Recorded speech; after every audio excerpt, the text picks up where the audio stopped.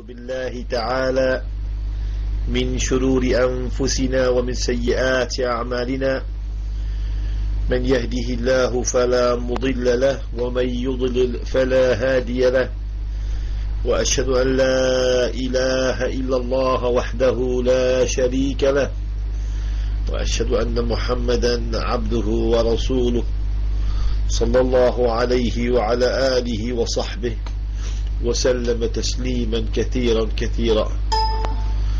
Nowadays, in that direct conflict between people of the Haqq, we find people in that conflict declaring war against Islam, against the Quran, the Book of Allah, against the Messenger Muhammad sallallahu alayhi wasallam, against Ahl al-Tawheed.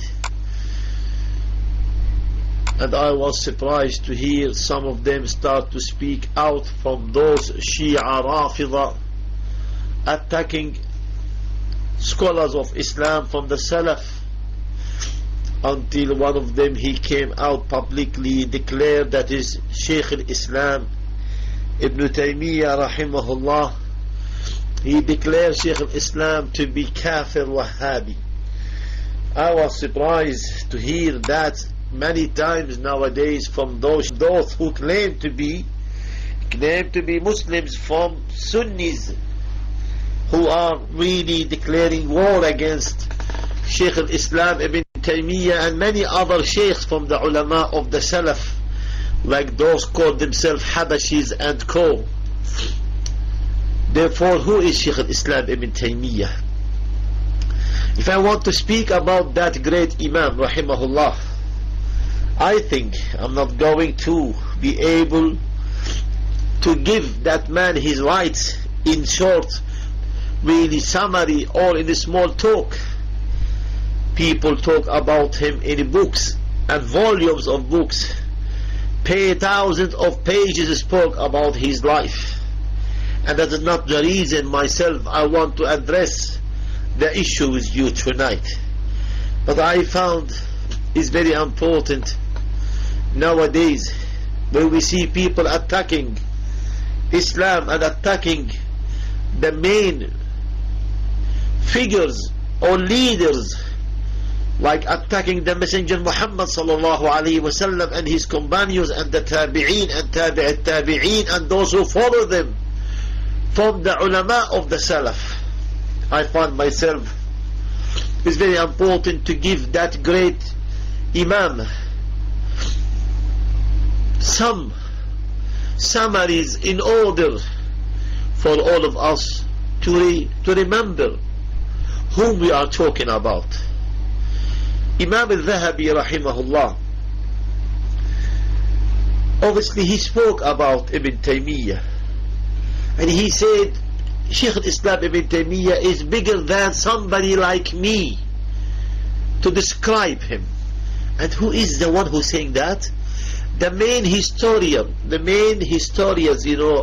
of the one who write the histories of Islam, Imam al-Dhahabi, he said he's bigger. He said sheikh.ul.islam Ibn Taymiyyah bigger than somebody like me to describe him. And if I give oath in Mecca between the Rukun and the Maqam, I will give oath, and I said I never saw in my eyes anybody like him, because he was living in his time and his era. And anybody study the seerah of sheikh.ul.islam Ibn Taymiyyah rahimahullah, he knows this man, he was by himself ummah. From his childhood he carried that title, he carried that really strong personality, strong, listen well, sharp mind. His ideas and thought and emotions and actions, all of them mold together and work together in order to serve Islam and serve the Muslims. It's been described, sheikh.ul.islam Ibn Taymiyyah, in the book was known as Al-Uqud Al-Durriya or Al-A'lam Al-Aliyya, which so spoke about You see the seerah and the life of sheikh.ul.islam Ibn Taymiyyah. They was really speaking about, from his childhood, he wake up and open his eyes about remain of ummah start to be fragmented, and kuffar are really occupying the Muslim land, and the Tatarian with their army invade the caliphate, the Abbasid caliphate. He was living from his childhood with that problem. So he see in his eyes all how the Tatarian army was coming and attacking the Khilafah and destroying itself the capital of the Khilafah, Baghdad, and burning all the Islamic library there, and how the Crusaders came with them as well and take around the whole area, how the Crusaders occupied, Damascus and went all the way to Palestine. From that day,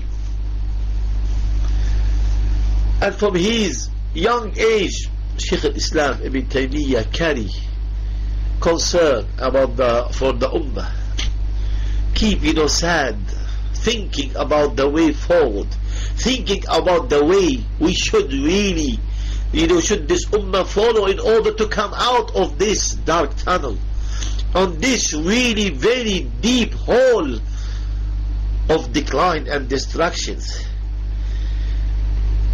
He thinking day and night, what caused that ummah to be declined? What caused that great nation who inherited from the previous generations, from the time of the Sahaba and the Tabi'een and Tabi'it Tabi'een, the bright history and the golden period of Islam, how it came down to the level the Crusaders and the Tatarian come all the way to Muslim land and occupy directly and kill and slaughter thousands of Muslims. What happened? He discovered sheikh.ul.islam Ibn Taymiyyah because something occurred in the aqidah of this ummah.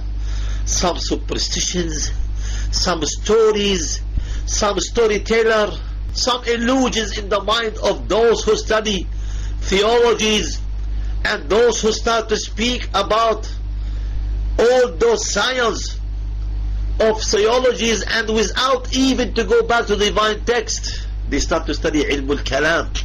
They start to follow blindly madhahib.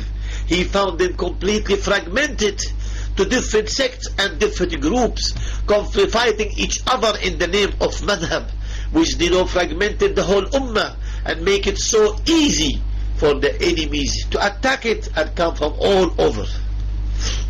From his own young age, he's been described to be shrewd, to be clever, and to be a person who is, study, spending effort, holding to the robe of Allah, stick to the sunnah, preoccupied himself in seeking ilm throughout his childhood up to the teenage.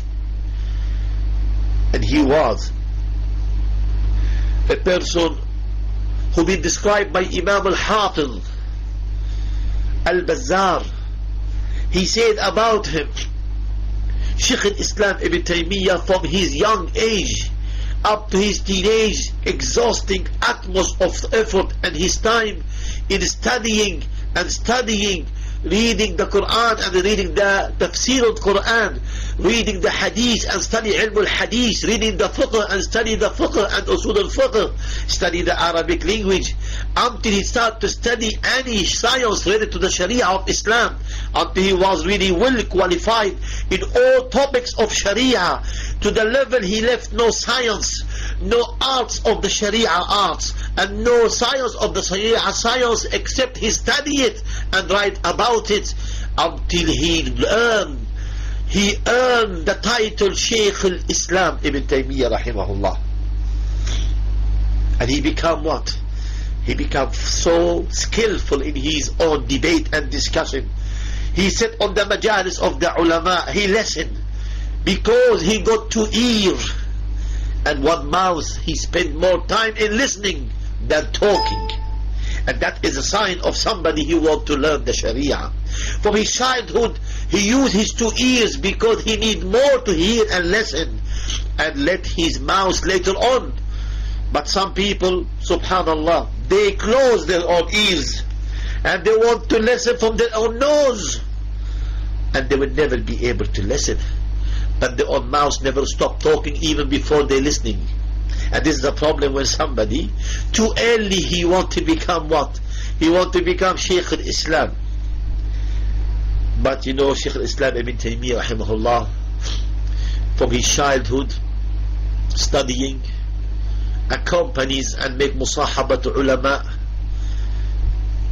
and reads books after books, especially from those ulama who knows are the people who collect the correct hadith and follow the Nahj al-Salaf.